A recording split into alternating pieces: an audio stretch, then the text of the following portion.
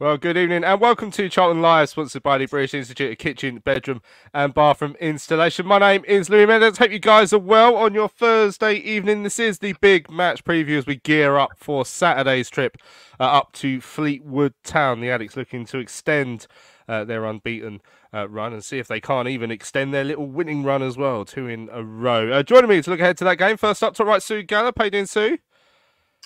All good, thanks, Louis. We're not having a game to talk about from Tuesday or Wednesday, but yeah, I'm sure we'll cope. I'm sure we will cope. Normally, at many points during this season, I would have been happy if we hadn't been playing football. But actually, at the moment, I'm quite enjoying it. So it'd be nice if we did have another game. But we've got one on Saturday. Also, joining us to look ahead to that one down the bottom of the screen there is Tom Walling. How you doing, Tom? Yeah, I'm good. I was just thinking the exact same. It's nice not to have a Tuesday defeat to talk about. But yeah, things are positive at the moment, aren't they? Just about safe, which is good. Yeah, we will discuss that later on in the show, actually, because you'll be delighted to hear that I've been playing around on Excel and try to work out if we are safe or not. That's something that we'll be looking forward to later on. Of course, we're going to talk, as I mentioned on Saturday, about the impending arrival of Kazenga LuaLua. That was confirmed by Nathan Jones today. We'll hear what Nathan said on that in a few moments' time. We'll have a look at my little table, work out how many more points we need, if we need any. What I thought would be a fun discussion, actually, is to look at the bottom end of the Championship and the top end of League Two and just decide who we'd like to join us in League One next season as well. So we'll talk about that. If we get a chance, we might hear from Alfie May on Dan Carnu, but I'll just see how we are pressed for time later on. But he said some nice things about Dan on Saturday that I haven't used yet. In the second half of the show, obviously we'll look ahead to the game with Fleetwood. I put it out there saying who should we have to discuss the COD Army, and about 1 million people all replied Knappers straight away. So I have spoken to Knappers. We spoke to him last night, so he'll give us the lowdown on Charlie Adams' side as they try and battle to stay in League One. Then, of course, we'll look ahead to the match from our point of view. We'll hear once more from the Addicks boss, Nathan Jones. Right, first things first. As I mentioned there the other day, on Saturday, I revealed on Twitter that the free agent that we were looking at was likely to be Kazenga LuaLua. I knew that Tariq Fosu was coming in as well. As it has played out, it has been LuaLua as expected. So we're just waiting for clearance on that, which we'll hear from Nathan Jones right now. You asked, you mentioned post-match after Saturday that you hope to have an additional player coming in. Can you give us any updates? Yeah, we've agreed with Kazenga LuaLua. We're just waiting for international clearance to see whether he'd be involved in the weekend. But it's a player I've worked with over a number of years. Player I worked with at Brighton, where he was magnificent. Then he came in and did a similar job for me at Luton. And he's someone that we haven't got here. We got in wide areas. We have like Tyrese Campbell's probably the only natural one. But we wanted to have that option. So I know Kazenga very well. Kazenga's just left Greece, so it was an ideal opportunity. In terms of fitness, is he up to speed and can play straight away, or does he need some training first? He's one of those physical phenomenons that you could chuck him on the moon for a year and he'd come back and be able to be potent for a certain amount of minutes, and that's the type of athlete he is. Great lad, fantastic player, has had a real good career, and I always enjoy working with him. So he makes us as a group, as a club, and hopefully he's an 11 better. Oh yeah, that's Nathan talking about the impending arrival then of Kazenga LuaLua, as I mentioned on Saturday, Sue. So he's got to go through international clearance, which I also found out on Saturday that Connor Wickham had to do that as well because his last club was in Wales because he played for Cardiff. There's a weird little quirk of the rules for you. We have to get international clearance every time Tom comes on the show, actually, every week. But yeah, LuaLua, 33 years old, Sue. Been around the block a few times, but he's gone round it in style. So yeah, excited to see what he's going to bring, presumably for the rest of the season. I haven't actually seen confirmed anywhere how long this deal is going to be, but presumably for the rest of the season. And similar to Connor, I guess it will be a chance for him to try and play his way into a contract for next year. Yeah, and apparently he can play on the moon. Got a funny comment. Yeah, I mean, when it was sort of said about him, I'm really excited about this signing. I think we're all very familiar with seeing him playing for Brighton and Luton. And again, I think it's as we're seeing now, the more that the people are kind of buying into Nathan's ideas and the way he plays and the way he sets up, he's not someone that would re-sign a player to us if he didn't feel like he was going to add to what we've already got. And obviously he's had him at Brighton and he's had him at Luton, so it's definitely a player that he puts his faith in and his trust in. So I think as a knock-on effect of that, then as fans we should trust in that. Yeah, it will be interesting. I mean, again, I think if we're looking at building a club for getting promotion next season, he would definitely be someone that you could see actually doing a job in a team that's going to be going for promotion. So I guess if we're going to sign him, I would think it's probably going to be at least a couple of years, because I guess at his age, it's potentially going to be his last pro contract. What is he, 33? Did you say? So it's potentially going to be his last club at this type of level. So yeah, I would quite happily give him a couple of years, knowing and seeing the ability that he's got, and the experience that he's got at playing at higher levels and working his way through the leagues, obviously. Yeah, I mean, I guess, Tom, I mean, I'll be surprised if we go straight in with a long-term deal. I might be wrong on that, but my guess is we're going to have a proper look at him over the next few months just to see exactly where he is. I mean, like I say, it's one that Nathan knows, and I said on Sunday, like, you got to trust Nathan based on what he's achieved in these very early stages with us so far. He's improved players. He seems to have an eye for getting the best out of players that he knows as well. So, you know, and Robert's saying LuaLua is quality. Do you think we might be going down the more experienced ex-Premier League freebies? I mean, do you see that sort of being the type of player that we want? Sort of players. I mean, he's played briefly in the Premier League, LuaLua, when he was with Newcastle at the start of his career, mainly in the Championship. But experienced ex-pros, ones that Nathan's trust. Do you think you can see him doing a lot of that? I think you need a bit of a mix, and I think the advantage of him having worked at clubs that are now near the Premier League, Luton being a good example, Southampton obviously being another one, that there's players in those camps that therefore are at that level and know Nathan Jones. So we've got that kind of combination. Whereas under previous managers, they've perhaps managed at this level or below. So if they are looking for players that they trust and players that they know, they're automatically at a level below. I don't like the idea of bringing too many players in that are just ex-Premier League and older. Remember when we brought Ricardo Fuller in, for example, you could see in terms of quality, he was a step above everybody else, but came with injuries and problems, and obviously his age was an issue. So you want a bit of a blend. But I think if Nathan's focusing on players that he trusts, then I think that's a good thing, because, as you say, given what he's done so far with the players he has got, he's definitely moulding a bit of a squad here. And I think LuaLua himself just brings something different to us, because since Corey's gone, we haven't had that width. We've had to rely on the likes of Tenai and obviously Small coming in more recently, who actually, I think Tenai's done a good job in recent weeks, but they're obviously playing a lot deeper. And so the midfield has been a little bit more compact with them running around. But I think with LuaLua in the side or even in the squad, means that if you do want to turn it up and you want some width either side of a striker, then you've got a few more options there. So I'm leaning more towards what you think, in that we'll probably give him something to the summer. And if he impresses, then definitely, like Sue says, then you give him a contract for next year and you try and get him to kick us onto the Championship. Whether he could then do it at that level, I don't know. But again, that's a conversation for another day. So yeah, I'm excited to see him come in. He get a little bit of a cameo over the next, 7-8 games left, and see where we go from the summer. Yeah, Dan says one word to describe LuaLua is backflip. Yeah, Peter pointing out that according to Wikipedia, LuaLua is Jan Kermigan's brother-in-law. It's absolute shoo-in to sign in then, isn't he? Anyone who's related to Jan is fine by me. Martin says getting match fit on the moon, that's got to be a first. Yeah, it could well be. Yeah, I mean, so more so the question is, I mean, Sam put it up there. He looks like a great play and looks more like it could be a 4-4-2 on the card. So what we haven't seen from Nathan yet, which is something we were told he does do, but he hasn't had to do it yet, is we're told he doesn't tend to stick to one formation, or certainly not in game. He's shifted up a bit, but I don't remember seeing too much of that at all. But certainly part of that will be the fact that we don't have wingers other than TC Sue. So you can see he's trying to bring in more variety to the squad than what he was left with. It just shows how we sold our winger in January, and now we're getting another one in. It just shows the sort of a little bit of lack of joint up thinking when we're going through managerial change in a transfer window again.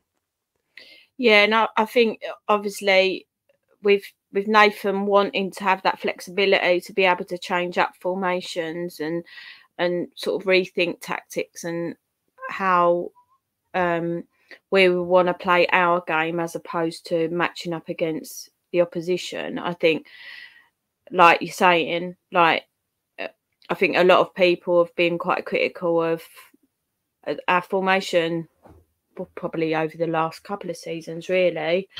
And how stuck we've been in that because we haven't got that flexibility in the squad. So, yeah, it'll be really good to see us being able to switch that up a bit. It might make things a little bit more interesting, a little bit more exciting. And again, going with that really more what like he likes to talk about, being more front-footed and sort of advancing the pitch faster. That 4-4-2 allows you to do that more, doesn't it? So yeah, I think it is just that thinking ahead of having that flexibility and the adaptability within the squad to be able to try the different formations and just catch other teams out, I guess. Yeah, and it still sounds like nothing's going to be on the cards for Tariq then. So he has been down there, Tom, but yeah, it doesn't sound like we're going to be signing him anytime soon, if at all. It's sad by that. I was just thinking what we should do is get him in Fleetwood away, where he scores a hat-trick, which he did previously, and then if we don't want him, get rid of him after that. Just get him in for his one job that he does. Yeah, I think, am I sad about it? I mean, I'm nostalgic for him because he was here before, and obviously he did that hat-trick and he had moments of brilliance in him. I think, look, I don't know what level he's at now. Obviously, I haven't seen him play football regularly for a long time. So my thinking would be that if we're not looking at him, that's probably a good sign in the sense that the people we are looking at are a step above that. It's obviously a shame for him because he would have been hoping to come back to somewhere that he was familiar with. But ultimately, and I've had to say this a few times this season about various players and managers, our priority is Charlton. And ultimately, if Tariq doesn't fit in and he's not quite at the level that Nathan needs him to be, then we have to be ruthless in these decision makings, and we have to say sorry, but no thanks, and kick on with other players. So yeah, I'm kind of, it would have been nice to see him again. You know, he's not somebody I hold ill will towards after his last stint with us, but ultimately, if it's not right, it's not right. Excellent. I've just seen Paul said looking forward to seeing the main man Knappers. No offence, Lou. No offence taken. He was excellent when I spoke to him yesterday. We'll hear him later on in the show. Right. As promised, I've got an Excel spreadsheet for you. I know you're all really looking forward to it, but just to sort of take us into that, Nathan was asked earlier on about by Terry if he's been looking at sort of the other results over the last few days, and now the fact that the teams with games in hand on us can't catch us, even if they were to win all of those games in hand as it stands. These win the results elsewhere this week. It means we can't be overhauled by the teams below us that had games in hand prior to that. Did that figure in your thoughts since your arrival, or is it, you know, it's because our destiny's in our own hands? Everything's about us. Like, if we do what we do, and we don't want to be reliant on anyone else. Like, it's nice that people are not winning games below us, but we have to start looking at different things, and we've got to take care of our own. We can't be relying on people. You know, I've always been a big believer that you control your own destiny. Everything's God's will, and you control. You know, you control and do what you can for your own self. Then everything else is secondary. But look, I watched, the only game I watched in midweek was the Fleetwood Bristol Rovers game, because that was relevant to us, and apart from that, look, there's no concern what others do. There we go. So that's what Nathan says. He says it's absolutely of no concern what others do in terms of staying up. So that means obviously the only thing we can worry about is what we need to do. So let me show you this. I've ran some numbers, as I often do. So as you can see on my screen here, I've got the current league table on the left-hand side. That's us sitting in lofty position of 15th with 44 points. You can see down the bottom there, the bottom four, Cheltenham are top of the bottom four with 34. So we're currently 10 points above them. But just to try and gain an understanding of what I think we might actually need for the rest of the season, I've just extrapolated their points per game that they've achieved over the course of the season. Now, so if Charlton were to continue on the run they've been on, and everyone else in the division, so Charlton will finish top of the relegation zone, but they'll finish on 43 points. So we could potentially already be safe if Cheltenham carry on going at the rate they've already been at. Tom, that's an indication that I think we're nearly there. Robert says 4 more points needed and we'll be safe. Traditionally, you need about 47, 48. But I think we're right on the precipice now, Tom. Is that a fair assumption? I mean, why do you always come to me with these graphs? Because I know you love them. Yeah. The only thing that says to me then, if 47 is normal, but 44 gets you relegated this year, is that vindication that this league's worse? Or does that make the league better because teams have at the top of one more? Basically, I just want confirmation that this league has been awful this year and we are an absolute joke for not going up, because that's kind of all we can hope for. But yeah, I think I was saying to the people around me, and I think I said it on Sunday's show, I'd like one more just to be sure. I think if it is going to be 1 point, that keeps us a little bit nervy, doesn't it? And we've definitely got us in us to throw it away on the last game of the season. So one more win between now and, is it Wickham on the final day, and that'll do me. Let's do it away at Cambridge in front of Lyle Taylor. That would be fun. That'll do it. And I reckon one more will do it. I do feel a little bit cocky since the last time I brought up an Excel spreadsheet on the screen and I said, Cambridge have got a tough run. I'm fairly confident they've lost every single game since then, so I do look very clever now, see. That gives us a bit of freedom, doesn't it? I mean, other than Tom, who's obviously still not 100% there, I think that shows we're practically there now. And therefore it does give us a little bit of freedom to maybe experiment in the last few weeks of the season with where we might find players that we want to play, like in the LuaLua and Connor Wickham stuff, or maybe even give youngsters like Patrick Casey a go at the very end of the season.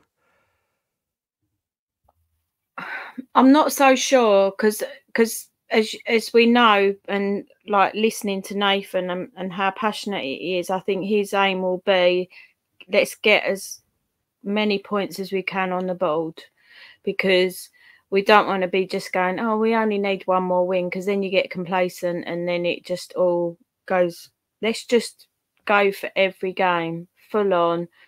Yeah, mix it up a bit with players, have a look. It does give you a little bit of freedom to maybe mix up the starting lineups or whatever. But at the same time, I think Nathan will be looking at it like, right, let's just go for it. Yeah, like, I don't even know. Have you done a graph of how high we could finish potentially?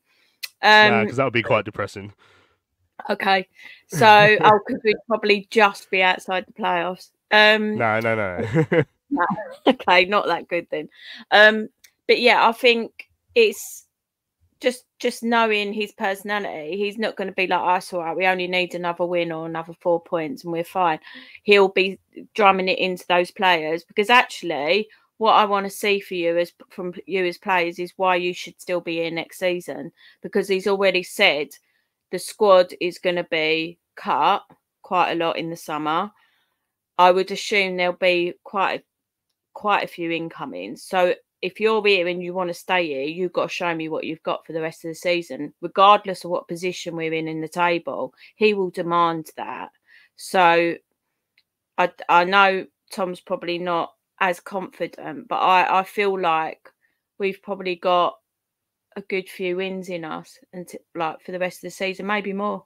Yeah, I mean, Bernie says we should play the best team every week, and Martin says Nathan Jones won't let them back off. Alan reckons we're going to finish around the middle of the table, which, to be fair, like a month ago I would have bitten your hand off for. So yeah, it could have been a lot worse, and like it is about laying groundwork for next season. So I mean, let's get carried away. And I mean, if we do get relegated now, this next segment is going to come back to look a bit ridiculous. But I was thinking maybe have a quick look at the table in the Championship and in League Two, just to see who could be joining us in the League One next season.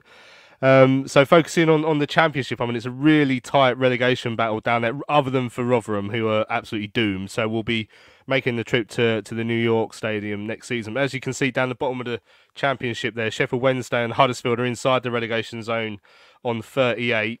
Birmingham and QPR are just outside it on 39. Then you've got Plymouth, Blackburn and Stoke on 41. And you can probably just about go up to Swansea and Millwall on 43. Although obviously for those two clubs and like Watford on 45, a lot would have to go wrong for them to drop down with the amount of teams between them and where we are now. So it comes down to, I guess, Tom, you think about, you want clubs in League One next season that would on paper give us the best chance of getting promoted. So whereas last season everyone was looking at that Ipswich and that Sheffield Wednesday who were walking away with the division, and especially Ipswich and to an extent Wednesday, who felt like they had a lot of money to spend, or definitely Ipswich. I'm not sure really how it worked with Wednesday, having said that, to be fair. But and then obviously a Plymouth side that have been building for a couple of years. Whereas this year, people, as we've sort of mentioned there, spoke about it being a weaker League One. So the weaker the better, really, for League One next season. So out of those clubs, I mean, who do you think would be the best ones to come down? Obviously, Rotherham are in there already. I mean, Sheffield Wednesday, obviously their form looks good, but I feel like we always stand a good chance against them. So whilst there might be teams in that pack that are maybe financially worse off or maybe in a bit more turmoil, I wouldn't mind Wednesday, because we seem to do all right against them most seasons. Obviously, it'd be great if Millwall came down, but that would be a guaranteed no points. So that would be a bit of a risk. But apart from that, I don't know, maybe a Stoke or QPR. I feel like they're not brilliant. We were saying the other day, weren't we, about Nathan Jones and the fact that nobody really has done a good job at Stoke at all in a while. So Stoke would be interesting. Selfishly, I'd quite like Blackburn just because my mate supports them. So not against him, but just so we'd have a game to go to together. But yeah, I think if it was Sheffield Wednesday, Stoke and Rotherham, I'd be happy enough with that, I think. Yeah, so do you have a preference looking at the bottom end of the Championship, or which would make for the most competitive League One in our favour? Yeah, I think what Tom says about Wednesday is true. Like, obviously they went up, didn't they? So that is effectively coming straight back down again. I don't know. I quite fancy. It's a weird one. I quite fancy seeing how QPR would cope in League One, because I mean they've got quite a harsh crowd. I think they're still living in their sort of Premier League mindset of we're a big club. I think it would be really interesting to see how they would manage playing, because like whatever people say, League One is rough. Like, it's hard. And I wonder whether they would not necessarily cope with that intensity and that pressure that League One has. Like, obviously the Championship is a lot prettier in terms of footballing and the skill and stuff. So I quite fancy QPR and Wednesday.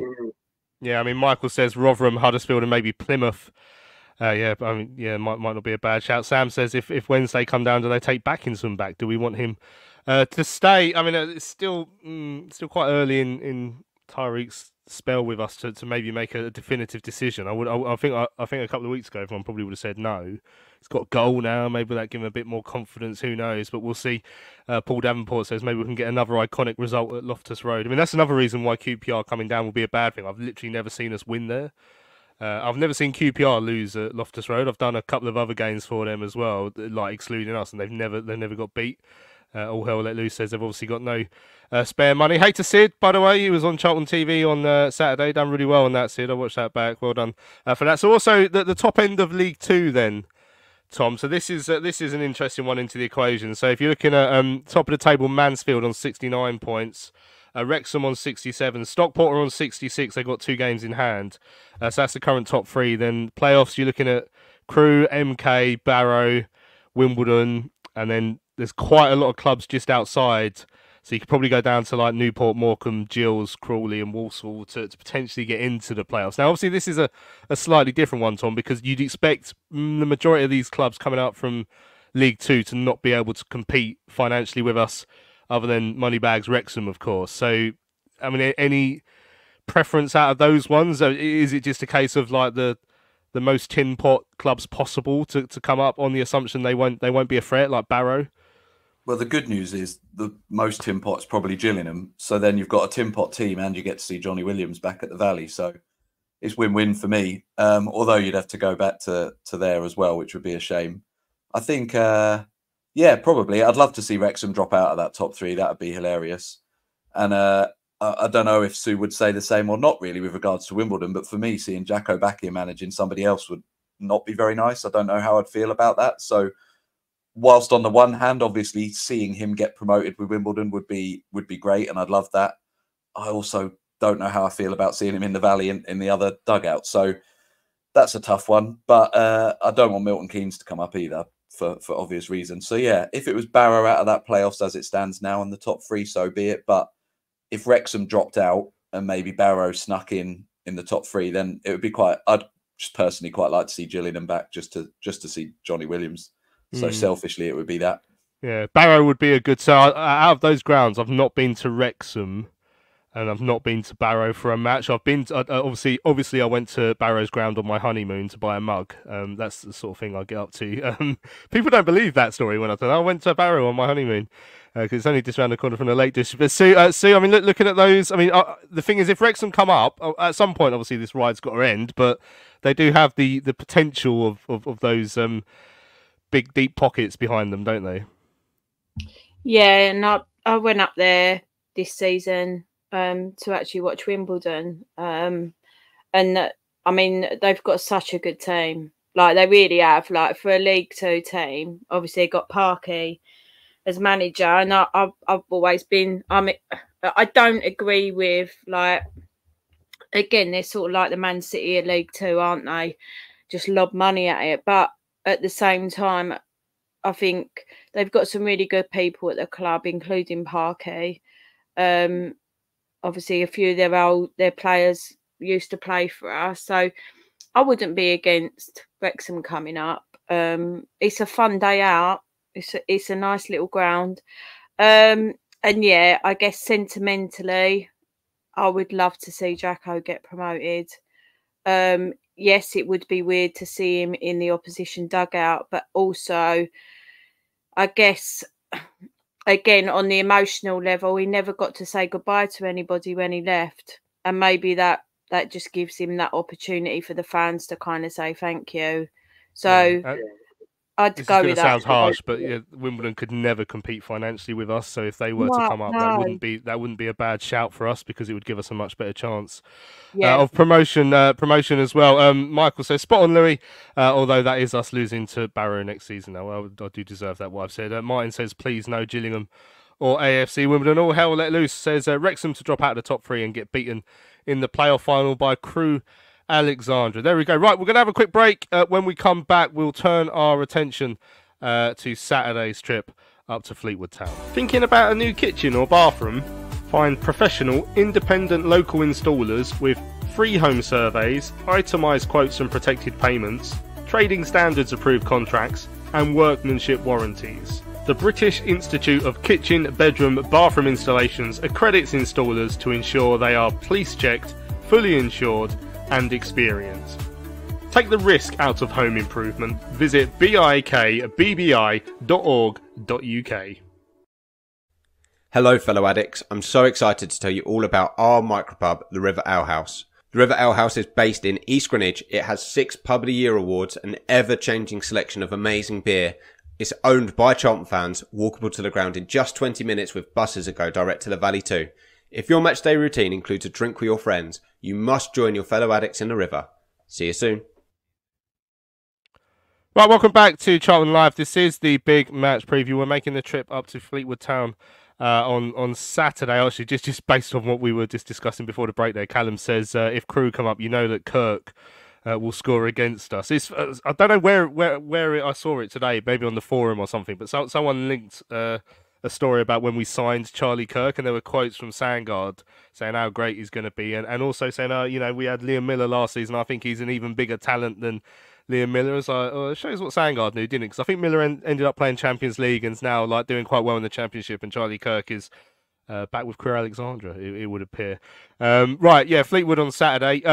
This has got to be the most requested guest fan from an opposition we've ever had.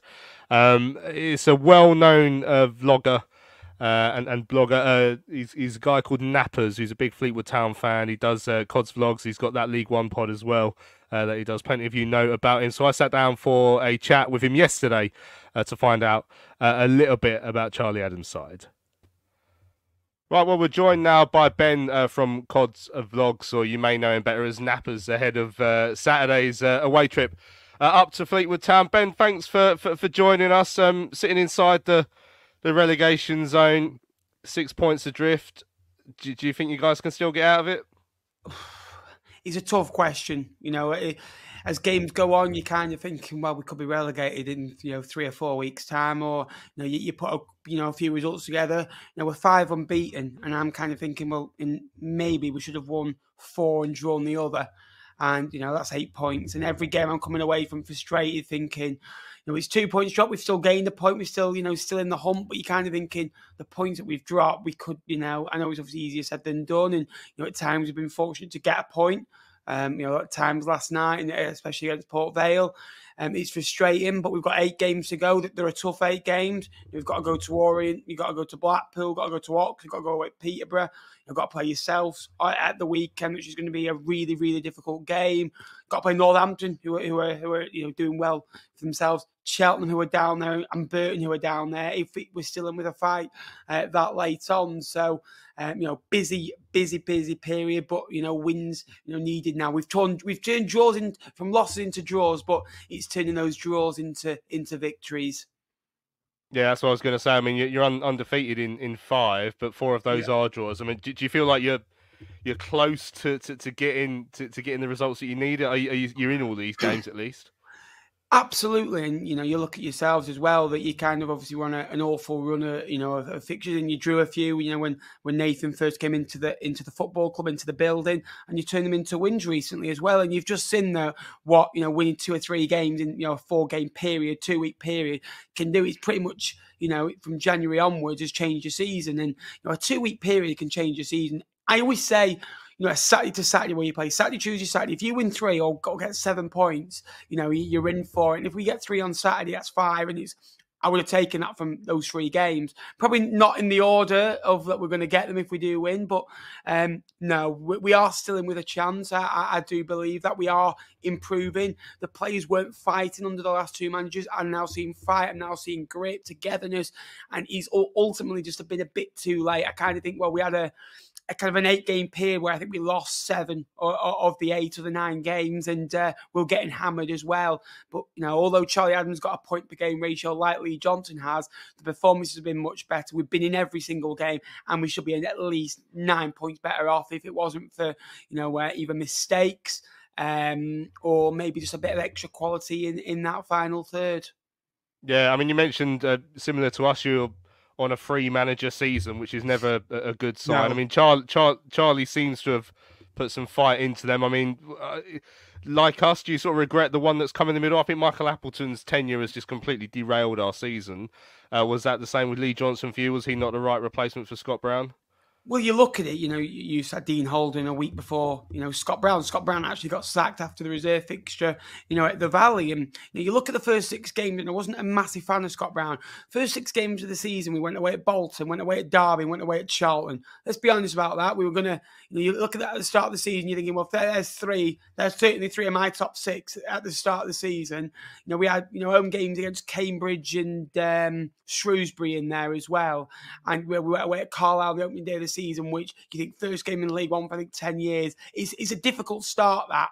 And I always thought if we can get a point per game, unfortunately only got a point. Johnson comes in, it takes him a while to get up and running, and then we get up and running. In other competitions, kind of beat Kidderminster, beat Leicester's, under 21s, and managed to get a couple of good points away at Barnsley, Blackpool at home as well. We were just conceding too many goals, and it kind of felt, well, he kept talking about bringing players in, and he didn't really praise the players that were in the building. And we had kind of 2 months with these players, and it kind of felt, well, he maybe did that bit of slagging off, sit-down conversations are probably 6 weeks too early. That faltered him. And I was shocked when we actually sacked him, because I thought, well, it was right before the January transfer window. And I honestly believe, and I think Charlton will be in the same boat, if you appointed Nathan Jones, when you're appointing Nathan, when you're putting Michael Appleton, you'd be pushing top 10, top 6 minimum. And we'd be, I think, around 15th, 16th, where I think this squad, belongs. So, although kind of, performances, have been better, it's still not an improvement in points per game. But when you're looking at the football and you're thinking, we have got a chance in games where before we were kind of lucky to get any points at all, really. Did it feel like your season was always one that was set up to fail after what went on with the owner being jailed for fraud in the summer? Andy Pilley has obviously been their bankroll in the club for a long time, and now he's gone away for a long time instead. Yeah, I think we lost that little bit of security, shall I say, that kind of, it's weird because everybody expected it. I don't think they expected for the length and what was going to happen. I always remember just sitting down, before a live stream one day, and obviously we knew of the consequences for about a year before, but I always thought, nothing really serious will happen, as you often do, and you kind of think, oh, he's not going to be able to run the football club, and then no one knows what's happening. No one knows what to kind of run. And they are good guys at Fleetwood, the good number 2s and number 3s, behind Andy. Andy made a lot of the decisions. And if there's any unrest in the changing room, Andy would quickly sort it out. He'd quickly get the key influence players, your captains, your experienced players upstairs, speak what's going wrong. Is the manager right for you? We lost that. And it has been massive for us. And recruitment wasn't bad. I think that some areas we could have recruited a left back, could have recruited a nippy forward. We didn't do that. And the team on paper, like Josh Hill, Josh Vella, Jack Murray, Jayden Stockley, it's a decent team, for League One standards to stay in this division. It's not a team that, in my eyes, can go 13 without a victory, that can be bottom, can be 13 points adrift at one stage in the season. And the Andy Pilley situation has made a big halt. 3 managers in the season. I actually said on my channel about a month before, if you are looking at sacking a manager for the 3rd time in a season or a 2nd time in a season, that's instant relegation, and we go and do it. And it's been a difficult season and a difficult period for the football club, because Andy was, the daddy of Fleetwood, should I say. He looked after everything, and we haven't kind of got that guidance now, and everyone's a bit all over the place, should I say. Yeah, I mean, obviously he sort of steamrolled this progression through the leagues. It's famous, Fleetwood's story is famous, but I always wonder, like, for a club the size of Fleetwood Town and where they've come from, what are their expectations in League One? You've been up there for a while now, so I guess you become accustomed to it. But do people still take a step back and think, well, actually, we are, quite a small club even for this level? Yeah, absolutely. I think, our population can get into your stadium, Derby's ground, and I'm going away at stadiums, still Portsmouth, Charlton, Bolton, of this world, just to name a few in this division. There's plenty more. And even like your big city clubs, like your Oxford, your Lincolns, who are much bigger than us, bigger towns. Our town's 26,000, got the sea next to us as well. We are probably a National League North size football club, punching well above our weight. In terms of, look, we've got good facilities that we've been able to have thanks to the owner. It's, in my opinion, the top 5, top 6 best in this division. It's a high championship facility, and it's able to attract players.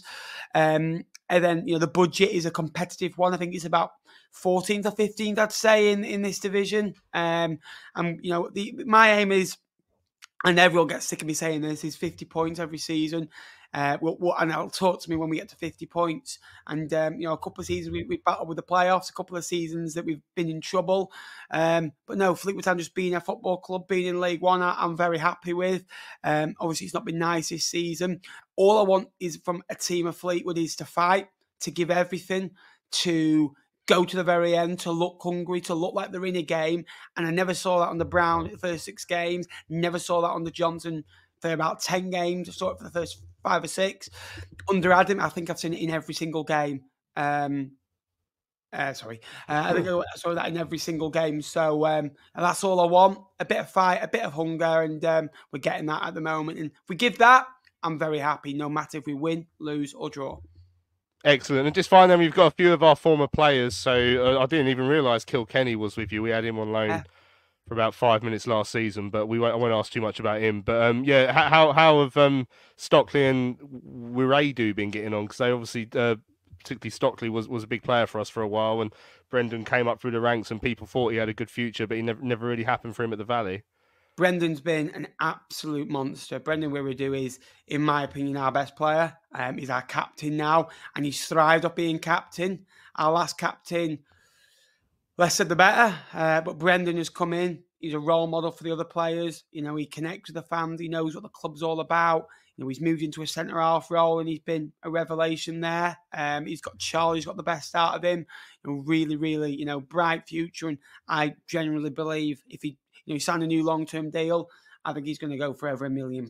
I really do. I think he'll go this summer if we go down. Kilkenny has looked bright since coming in the last 3 or 4 games. He's probably been our best player in a lot of the games, in a lot of the moments. Scored a goal that was deflected, hit the bar last night as well. He's got good on both feet, agile, nip. He can play forwards, run forwards, and a good player at this level. And hopefully that he can stay fit till the end of the season, because we're going to need absolutely everyone for the last 8 games of the season. Jaden, good player. Struggled at the start. Obviously, he only scored 1 goal up to Boxing Day, and obviously scored on Boxing Day. Charlie's come in. I think he's got 8 goals, 4 assists in about 15 games now. Obviously not scored in the last couple, but looks lively. I've noticed he can run and jump, but he can't do the same at the both times. He's better when he's got nippy forwards with him up front that can do his running. So we go along into Stockley, he'll hold it up, flick it on for a Coughlin or a Promise or a Phoenix or a Junior, and they'll run on and do kind of getting behind. And then obviously in the box, he's really good, and he gets a shot away.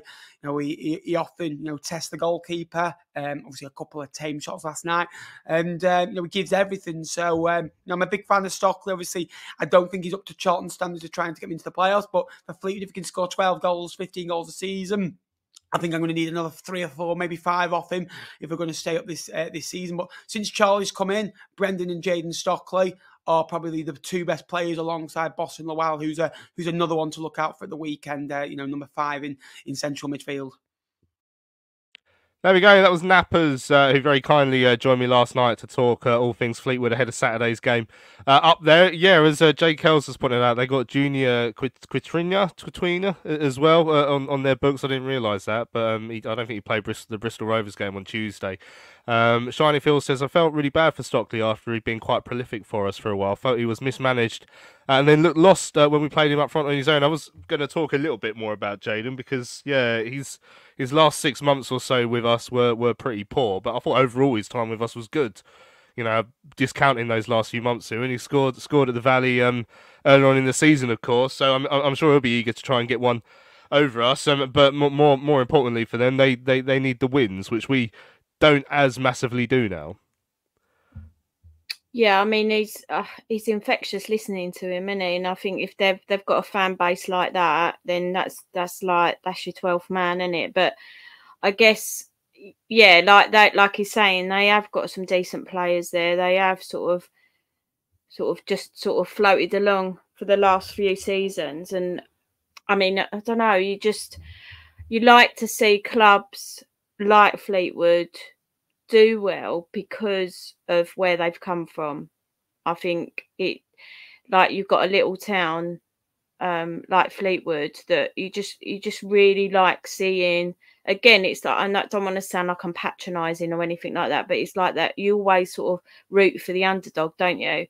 But I think Jaden, I feel the same as you, Louis. Like I felt like it was really sad the way it ended because he had been good for us, and then the formation or whatever was going on at the time just didn't work out for him. And so I'm hoping that he's sort of now getting back to the Jaden that we saw at his best for Fleetwood, to hopefully keep him up, because like you say, we need more clubs like Fleetwood doing well in the leagues, because it gives those non-league League Two clubs more hope for getting up there. Yeah, although I don't know how that sort of ties in with then the owner going to jail for fraud, but we'll see how that works.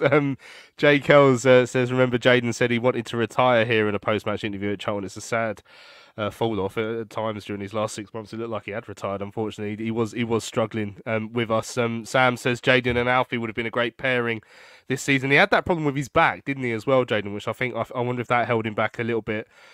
Tom, from our point of view, obviously we can't go there and be generous because they're in a relegation battle. But we've obviously got to be wary of a team that seems to have become quite hard to beat over the last few weeks. As Ben was saying there, Knappers, Tom, like they've been in every game. So I don't think anyone who's just looking at the table saying right, Fleetwood are down there is going to be easy. It'll probably be similar to Cheltenham in that it'll be a battle and we're going to have to work hard to get the points. Yeah, I don't think at this stage in the season you can take any game for granted because a lot of teams are fighting for something either at the top or the bottom. We're one of the few that potentially aren't. Maybe, as I said earlier, maybe we still are. But yeah, I don't remember us ever having an easy time there. Maybe that Tariq Fosu hat-trick aside. I always feel like it's a difficult place to go. Our away record obviously has improved recently with those couple of wins we've had at Cheltenham and Derby, but largely our away record this season has been awful as well. So yeah, it's not going to be easy. Charlie Adams got them to a level where they're not losing games, even if they're drawing a lot and not winning them. But yeah, I'm sure they're going to be competitive. And as you've both said, really, we can't take it for granted. It's a game that you'd hope we can get something from, be it 1 or 3 points. But, at this stage, everyone's fighting for their lives. They've got that ex-player bonus as well, haven't they? Because ex-players seem to do well against us. And as you say, Jayden's already done that once this season. So, yeah, it's not going to be an easy game by any stretch. And I haven't felt like I've said that too much. But at this stage in the season, you just can't tell what's going to happen. But if Nathan keeps them fired up, which he's been good at doing so far, and if we play our game, kind of as he was saying on that interview you had with Knappers there, then we probably should have enough in our team to beat him. But that doesn't mean we will. Yeah, Callum saying what Knappers didn't mention that there was Stockley's goal against us was his only one before Boxing Day. Sam says I think Jones would put a rocket up them after the Carlisle game. Hopefully it'll be a big scoring game. Stuart says it's going to be a typical North versus South away game. Hoof it, clog it, and a very difficult pitch is what he said in a certain way of putting it. So, Nathan's got his own way to describe the pitch. Let's hear Nathan Jones then look ahead to Saturday's trip up to Fleetwood Town. Connorine is partially because of the injury situation. With that, how's the squad generally, and Lloyd Jones specifically, of course, because he missed. Yeah, very good, very good. We pulled Lloyd out because we had Heck coming back, and we obviously play with 3 centre halves and stuff anyway, and we had a Simway that can fill in and things. So Lloyd just had a little niggle that we've just sorted out. So he needed an injection, like an easy injection, so we managed to give it to him and then free him up so he could train fully this week. I think one of the things that fans will be noting since you've arrived is that prior to your arrival, with the injuries that we've had, like with Chucks, with Lloyd and others, that would have hurt us a lot in the past, whereas now it seems to be that the players that are coming in are stepping in and doing what you're asking. Okay, everyone's been magnificent since I've come in. The players need all the credit. I know it's a cliche of managers, but they have. Everything I've demanded from them. I haven't asked them to do stuff. I've demanded stuff from them, and they've been magnificent on a daily basis. They give me everything. They take on board the intelligence levels they've shown, the humility, the desire for work rate, and then the camaraderie. And it's a wonderful place. I love being here, and they've made my life far easier. But if I'm honest, there's a good group of players here that want to learn, want to get better. And we're nowhere near where we want to be, nowhere near. But we're starting to lay a foundation. Fleetwood up next on Saturday, another club fighting for survival, and they've proven to be a tough team to beat under Charlie Adam. Only 2 defeats in the last 10. What sort of contest are you expecting? Exactly that. Really tough. The pitch is a bit rustic up there, in terms of stuff. So it'll be a difficult game with the conditions, but it'll be a difficult game. They're in decent form. As I said, I've watched them. They were down to 10 men after 68 minutes against Stevenage, and I won't say the best chance, but I had a really good chance to have won it. they'll be well drilled under him. I know Charlie very well. So yeah, and they're difficult, and it's always a difficult place to go to at the best of times. But you know, in the recent form they've been in, it'll be a tough game. But obviously, I'm sure that they'll be thinking exactly the same. And finally, for me, the wing game just been called off. Do you see that as a chance to recharge batteries, or a bit of a pain because of the congestion it's going to bring a bit further down? I see it as a pain because we're in good form and everything. I would have preferred to have found a way around it in terms of juggling and maybe seeing who, because we would have had people missing, but I would have utilised the squad because I think it's just important to keep a bit of momentum. I think that, you know, having a 2-week break now, we don't need it, not this stage of the season, not with there being 5 weeks of the season left. We don't need a 2-week break, you know what I mean? What we need is just continuity. So it's a bit strange, but it is what it is. There you go, that's Nathan looking ahead to Fleetwood, and as mentioned right at the end there, obviously next Saturday's game at home to Wigan is off. It's going to be postponed until Tuesday in early April, I think about the 9th. Yeah, the 9th. So we've got a weekend off next weekend. Wigan playing silly buggers, says All Hell Let Loose, by having players go, of course, on international duty. I mean, they're not really in danger anyway. Let's get the season night over, really. But Sam says, I just love listening to Jones. He could name a team of 11 debutants and I'd still trust him. Already my biggest worry is how long we can keep hold of him. All Hell Let Loose sent us something on Twitter as well, worrying about that. I mean, it's very early days to be worrying that our manager might leave.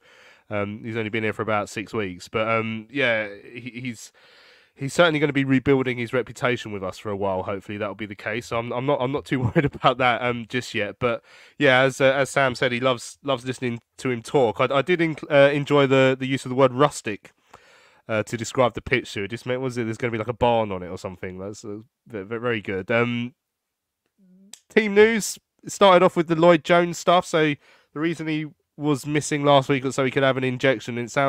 According to Nathan, it sounds like he'd be available. So All Hell Let Loose, first of all, asked, will we bring him back in specifically to play against the headmaster? Is that a change you'd see happening Saturday, Sue?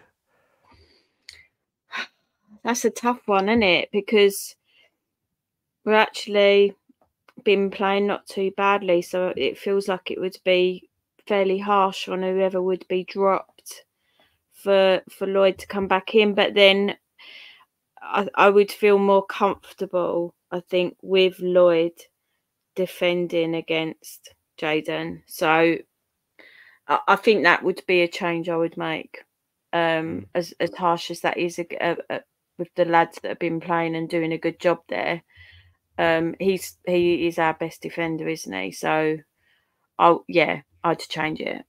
Yeah, I mean, there's still that lack of clean sheets, Tom. I think Portsmouth is the only one we've kept under Nathan, which is still something that needs tidying up. And he spoke a little bit about how the goals we conceded against Carlisle were quite frustrating goals to concede. So maybe he might be minded to try and change things up in that regard. I mean, elsewhere on the pitch, I'm not too sure how many other changes he'd be desperate to make. You know, why change a winning side and all that? You know, Dobson and Coventry seemed to work reasonably well against Carlisle, more so second half. I didn't think we were great first half, but yeah, I mean, is there anything that you're particularly minded to try and switch up? Is it at this stage of the season where, well, you know, if LuaLua's fit, maybe he might be on the bench minimum, but is it at this stage of the season, maybe we're a couple wins away of actually really experimenting with sides when we get to the end of the campaign?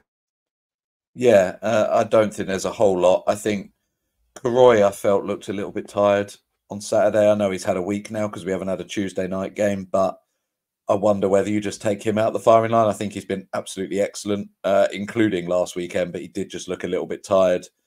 Maybe the same. I don't think Kanu did look tired, but again, do you want to keep just flogging a youngster? Now we've got Connor Wickham in. I don't know if he can play 90 minutes, but maybe you play him from the start. So there's a couple of options, but really I think it's just preservation of players now and just managing players so that they don't get some sort of injury that keeps them out over the summer, because realistically our target, assuming we stay up, is obviously promotion next year, and we've seen time and time again the importance of a good solid pre-season. So any players that we're sort of looking at and thinking, right, they're going to be in that starting 11 next year, you want them to be fit and raring to go, and so you don't want any of them to get something towards the back end of the season. So maybe that But largely, no, I don't think he changes too much. As you say, he's not somebody who's going to rotate an awful lot if he's got a side playing well. I know the goals conceded is still an issue, but largely we are playing well and we are getting results. So, yeah, I can't see much else other than that. It doesn't sound like Chucks is going to be back, and obviously Miles is, and midfield-wise, as I say, unless you're dropping Karoy maybe just to rest him, I don't think there's a lot there either. Yeah, I mean, you mentioned Dan now. Well, I did save this from the other day, just in case we got a chance to use it, and I think you should hear what I asked Alfie May, obviously, who's been an experienced goal getter at this level for a long time, just what he's made of Dan Carnew so far this season. And as well, I mean, obviously he's a much younger player, still learning his trade very much, but he's had a remarkable sort of coming of age season. Yeah, he's probably first name on the team sheet, isn't he? At the minute, he's listen. You can see it from as another striker. You can see that he just knows where the net is. He's gone on loan to Southend, probably that he needed. I know it was only short, but he scored goals there, and he's come back and he's grabbed the shirt with both hands and he's playing week in, week out, and he's scoring goals, and he's unbelievable. Him and Karoy. Charlton have got great players on their hands with them too. They, like I say, they're probably going to go to the top level because they work hard every day. They're just everything about them. They're superb, and they deserve everything that's going to come their way. There we go. I mean, that's real high praise there from Alfie for Dan. Quite humble as well, obviously, for Alfie to say that Dan is the first name on the team sheet. But we've seen that over the last few weeks when there has been sort of flitting of the strikers, that Dan has been the one that stays in, and whether it's Ladapo or May coming in to switch sort of alongside him. So it is good to hear, though. Like, I mean, it'd be very interesting to see how far his career goes, because this season for Dan has just been spectacular. See. Yeah, I mean, I think even prior to this season, I know quite a lot of the fans that watch the development squad, like the 23s and the 18s, had been raving about Dan for years. So it was no real big shock. I guess the shock is how good he is as quick as it has been. So, yeah, having that loan spell out, I think we've talked about younger players needing those loans out sometimes. At a lower club that kind of gives them that bit of confidence and freedom to then come back full of confidence and be able to just hit the ground running. So it's yeah, I love listening to Alfie talk about it, because again, he's an experienced player, and when you've got someone that's sort of in his 30s showing that much respect to someone who's still a teenager, it's lovely to hear, and I guess it says a lot about the team dynamic and how well everyone sort of gelled together, because there's no sort of, well, I guess egos or anything like that. Nathan wouldn't stand for that, but it's just lovely to see one of our own doing so well. Yeah, Dan says, says Carnew will be a target for the likes of Brentford and Brighton in the summer. He also says that seeing Tedic on the list of goal scorers has made me think about banning all loans from Man City. We did get two. It's two more than the other one we've had from Man City so far. Poor old Lewis Fury. He's just not getting the chance at all at the moment. As Sam points out, massive shout out to our academy work. Seeing the likes of Gomez and Konza being picked for England today. Yeah, it's always a very proud moment. Right, we've run out of time on this week's big match preview. Massive thanks to everyone who's joined us live on YouTube. Don't forget to subscribe to our YouTube channel. We're ticking up quite nicely as there. Subscribe where you get your podcasts as well, so you can listen to the show twice. That'd be a good thing to do, wouldn't it? Listen to it twice. Listen to it as many times as you want. Massive thanks to Knappers, who joined us as our guest from Fleetwood earlier on. It was great to hear from him. Hopefully we'll hear from him again next season if Fleetwood can stay up. Massive thanks, Sue and Tom, as per always. Great to speak to you. Cheers, both. Thank you both. There we go. I'm Louis Mendes. This has been Charlton Live, the big match preview, sponsored by the British Institute of Kitchen, Bedroom and Bathroom Installation. We shall see you again on Sunday when we'll look back at the game up at Fleetwood. We'll see you later.